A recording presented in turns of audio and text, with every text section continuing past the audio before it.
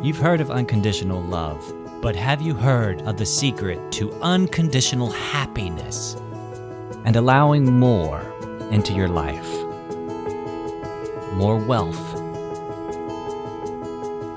more success, and more love.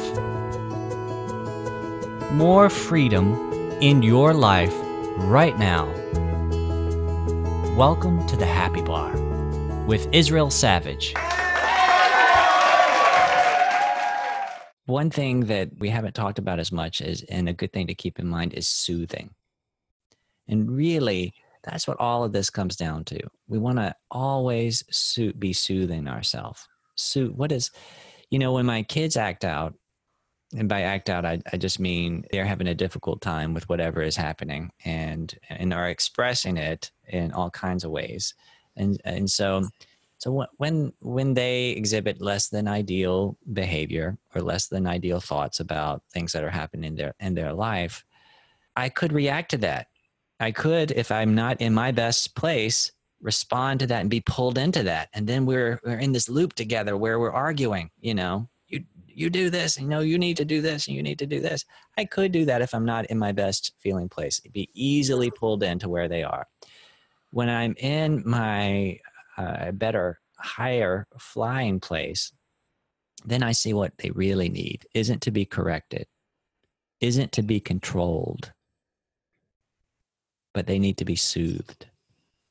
Soothed, because in this moment, more is going to make more. No matter what I do to hold on or try to push or pull them, I'm going to encounter resistance. What they really need to be is soothed, calmed, soothed, whatever that means. Sometimes it means space. They need space.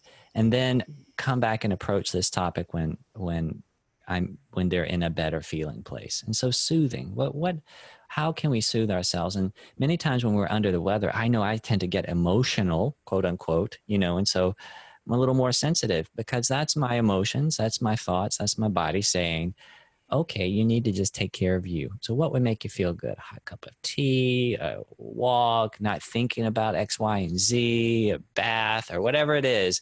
Be extra, extra kind to yourself, especially when you're under the weather, but anytime that you need it, just like you would be if a 5-year-old was in front of you that was having a hard time with stuff. Soothing. How can I soothe myself? How can I soothe myself? How can I soothe myself?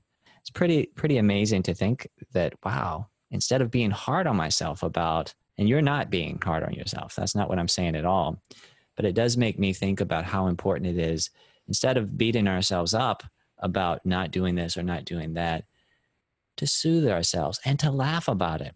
And I love that you're taking it in such a light way. You're like, this thing is happening that used to bother me, but it's just kind of, I'm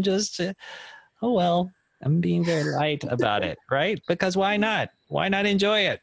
Let's see what happens, right? There's a fun about it, a playfulness. And there's something about it that feels good for you. So that's awesome. If you liked what you just heard, then take inspired action now. That's right, act while you are feeling good. And build on your momentum. Schedule your free discovery call with me at instudios-nyc.com/happybar.